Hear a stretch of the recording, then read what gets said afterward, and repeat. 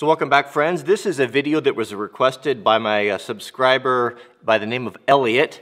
He said that he had come across a tuna can or a sardine can, looks more like a sardine can, survival kit on Amazon and wanted me to do a cheapest survival kit review on Amazon video. So that's what we're going to do today. So I got it here, I ordered it, I think it was about $12, and I have no idea what's in here. Actually, I took the sticker off there so that we could all be surprised together. So let's open it up and see, is this is this a legitimate survival kit? They said something like 32 or 36 items inside, which is hard to believe. I've not had the best of luck with these little tiny survival kits, but you never know. Let's find out. So it's sealed, and that's what's nice. It's going to be all waterproof, so maybe it is a viable option here. So let's start at the top and find out what is inside of here. It is packed tight. I'll give them that. All right, first things first. What do we have here? We've got duct tape. A pretty good amount of it, probably about 12 inches of duct tape. Is it quality duct tape? Because not all duct tape is created equal. Some of it is, well, not as good as others, but if it's pretty good duct tape, what could you use that for? Oh, you could patch a tent with it. You could secure something. Yeah, you just can't go wrong with duct tape. I think that's probably a good feature. Next we have, it's a little sandwich bag. That's nice if you needed to, is it big enough to put a cell phone in? If you needed, a lot of us rely on cell phones for navigation, and most of them are not waterproof, so I like that. That's handy. Also, you could use it as an impromptu canteen. You could put a little bit of water in there. I mean, it's hard to carry water. If you think about it, if you don't have a canteen, how would you carry water? I mean, you're going to cup it in your hand? No. Is it a lot of water? No, it's not a lot, but it's something. I think that's a great feature. Here, let's stick it on there. It's a little bit windy out here. Oh no, get out of here. All right, next we have paper matches, just your standard paper matches. Maybe wooden matches would be a better option. These are a little bit fragile when it comes to moist areas, but better than none. I think that's probably a good option. I don't know that you would even get the wooden matches inside of one of these containers. It's very small. This is actually pretty, it's a pretty cool kit. We have a razor blade. Razor blade, I mean, if you don't have a knife and you need to cut something and you need to do maybe some first aid or dig something out or cut, I mean, that's a great option. I mean, pound for pound, it's hard to beat capability of a razor blade for just, a bazillion different reasons. I actually one time cleaned a fish with a razor blade. It's totally possible. We have in here a little bit of cord wrapped up in some green frog tape. Man, they spared no expense. That's the expensive stuff. This is a braided cord of some sort. Looks like actually pretty good stuff. Could you use it to replace a bootlace or a shoelace? Possibly. I know they probably say in the instructions that it's, you could make some sort of an animal snare with that. Good luck. I don't have a lot of experience making animal snares. But I know enough about animals that it's probably not an easy thing to do, even for experienced guys. But that's handy. Very small. Maybe they should have put a little bit more. It would have been nice to have 5 or 6 feet of that, but better than nothing. We've got 2 safety pins. Those are super handy. One time I fixed a backpack strap, hunting that had come unstitched. I had several of these in my kit. These are not very high quality ones. I mean, you can feel the spring on there. They're pretty cheap, but you've got a large one and you've got a small one. I have also read in survival books of guys saying that they've actually caught fish with these. I'd like to see that. I don't think that maybe, I don't know. I'm not thinking that that's going to happen. We've got a tea light. A tea light, this is really good. My granddad, he always carried one of these in his hunting pack. And sometimes when we had wood that was, you know, if you're hunting like in the fall and there's a lot of snow on the ground and everything is wet, you know, even if you have good matches, it's hard to get a fire going. You could take this little guy or a little broken end piece of a candle, put it at the base and put some, you know, put some wood and tinder around it, and that will burn a long time. Not to mention having a little bit of light. I should tell you the story about my friend Charlie who got lost in a cave for 5 days. That's a whole nother story. This is nice. This is actually kind of unexpected. This is brass snare wire. This stuff's actually kind of, is it really brass? Is it solid brass? I think it is. This stuff's actually kind of expensive.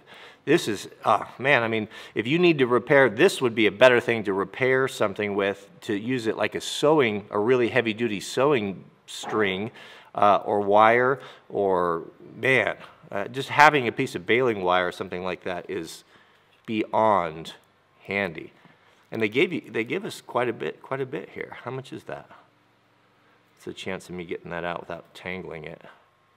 There's 3 feet there, I'll bet. That's really nice, very nice. We have these little guys. What are these? These are, I imagine these are fire starters of some sort. Well, let's wait till the end and we'll test those to see if they work. So here we go. We've got redundancy. So and they're matches, and they're wax coated, or they feel like they're wax. Yeah, they are wax coated. Someone has dipped the tips in these in wax to keep the sulfur and the igniter from getting ruined. That's kind of a nice surprise. I like redundancy. When I put together survival kits, I always have at least 2 and preferably 3 ways to start a fire because I don't really trust these. I'll take lifeboat matches, I'll take a steel or a ferro rod, and I'll take a lighter, like a big lighter. We have, you know, this is actually a pretty good kit here. We've got a big roll of thread here. Is there a sewing needle? I mean, there's a lot here. I don't know, there's probably, I'm guessing, it could be 25, it could be 50 feet of kind of a high tensile, how strong is it? High tensile sewing thread. Not super strong, but it is strong enough where you could definitely fish with it and definitely do repairs. That's interesting that they've tripled up and doubled up on things. Double fire, tripled up on cordage. This is some sort of a really soft nylon cord with like a bread bag zip tie on it. And there's quite a bit here. There is probably, I'm going to have it all tangled here, there's probably 25 feet on that as well. Very nice. What could you use that for? Oh man, sky's the limit. Nails, that's an interesting choice. 2 nails. What could you use the nails for? I don't know. You're not going to build a whole lot with 2 nails, but well, there you have it. Maybe to replace it, if you had a multi-tool and you need to replace a cotter pin or something. I've done that before with nails. They're really good for that. We have the tiniest whistle I think I've ever seen. Look at that. That's hilarious. Not very high quality. Is it loud?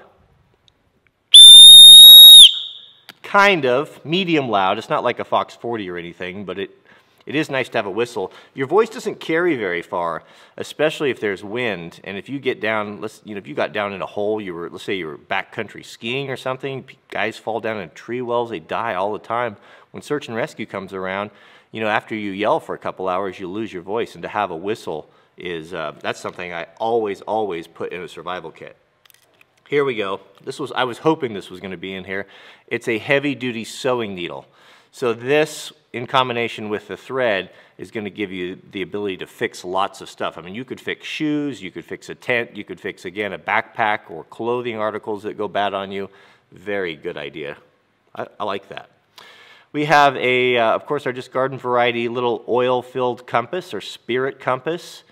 The reason why they used to call them spirit compasses, because they would put alcohol in them, not water. If you ran water in there, they would freeze and they would crack. So alcohol, as we know, won't freeze. And it's actually pretty good. It is reading, get it away from I guess that's not non-ferrous. It is reading the correct direction. I do know that is true north. See, does it correct? Yeah, with a little, it's not, it doesn't have a super bearing on there, but with a little bit of fussing around, seems to work okay. I've seen worse than that one. We got a fish hook. Is it just one? Oh, nope, two. Yeah, you want to have a backup. Break your heart if you were fishing and you lost your hook on a snag and you didn't have a second. Yeah, maybe a half a dozen with some lead sinkers. I mean, they've got the room in there and it doesn't cost very much, so that wouldn't be bad. The bad thing about the tuna can survival kit is that you can't augment it. You know, once you open it, it's not going to be sealed. I guess you could tape it up. This here is it's a pencil. Well, that is clever. It's a pencil with a pocket clip, and it's made in Japan. So it's not, you know, it's not super, it actually feels like pretty good quality. Nice to have a pencil. One time, or many times, I think I've seen, we used to hunt or have big hunting camps. Our family was really into that. If someone wasn't able to get back to camp in time or was having a problem or needed to get information, having a pencil and a piece of paper, being able to leave a note that say, I was here at this time, or I went down this trailhead. I mean, you could take the thing and you could put it in the plastic bag and you could use the string and you could tie it there in a real obvious manner to leave a message of where you went. Not only that, but you have the paper to help start fire. So we've got a nice piece of paper on there. I like the pencil. That's pretty nice. I might keep that in one of my survival kits here. We have one of these guys. These are, we've all seen these before, kind of a credit card type survival kit. Quality-wise, they're not great. There's not a whole lot you could do with this, but it does have a point, and I guess if you needed to scrape or pry something, you could do it. We've got a saw there. I've had limited success with those guys. Yeah, I don't know. I don't know that that's as handy as the razor blade, but I guess you could tighten a screw with it. You got an end there. You got a small measure on it. Don't have any idea what that thing is. Lanyard hole. It's all right. Well, there's something else in here too. Now remember, oh, here we go. We have an explanation here. So there are 11 things on this. There's a can opener. Okay, I see that, right there, that's can opener. Knife edge, screwdriver, ruler, bottle opener right there. We've got a butterfly wrench. What's a butterfly wrench? I don't know what a butterfly wrench is. We've got a saw blade, of course, a sundial.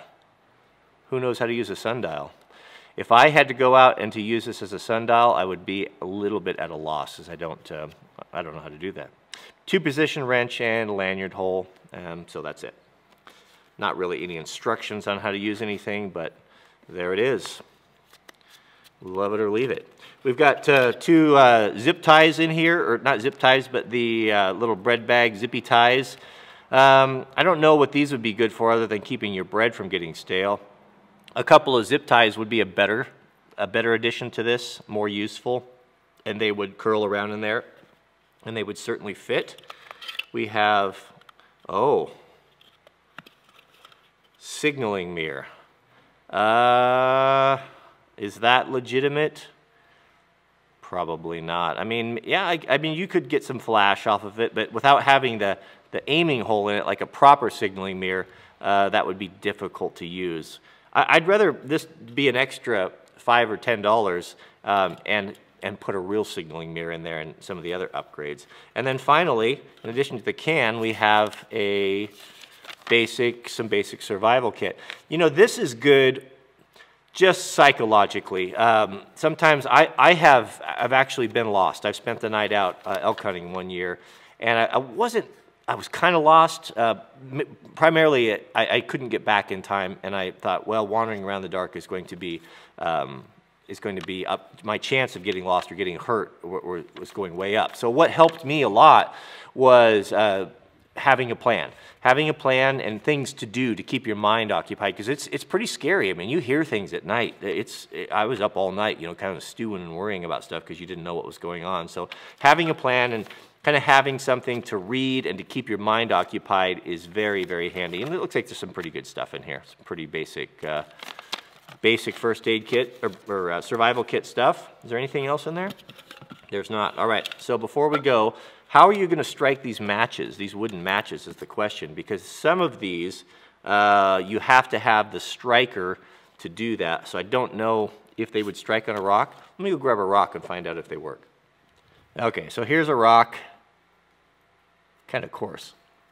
Yeah, I don't know about that. So I guess maybe what they're intending us to do here is to use, can we use the striker on the back of the,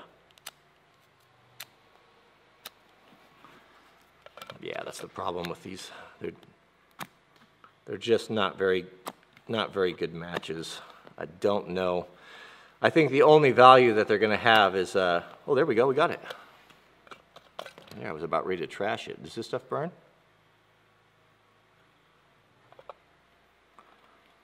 The fire starter? Yeah.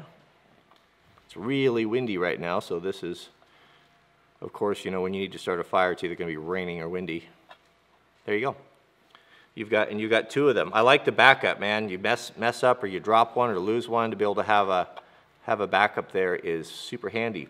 So what's my conclusion on this? I'm actually pretty surprised. For $12, something that's super, super small, and if nothing else, just to give you something to do.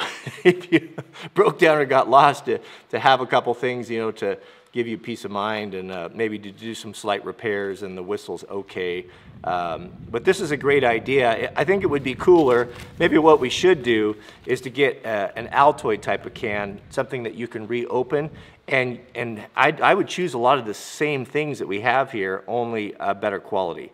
Maybe better quality a whistle, a real signaling mirror, and I don't know, maybe, probably a knife. I'd probably rather have a knife than this. Something, maybe a tiny, like one of those itty bitty spider codes that are, you know, they're kind of useless, but at least they're a real knife with a real steel on them. But overall, it's pretty good. Not too shabby. So that's it. That's my review of the $12 sardine can survival kit. If you have ideas or different things you'd like to see me review, let me know in the comments. Don't forget to click the thumbs up if you enjoy these videos. I think they're kind of fun to do. And that's it. We'll see you guys on the next video.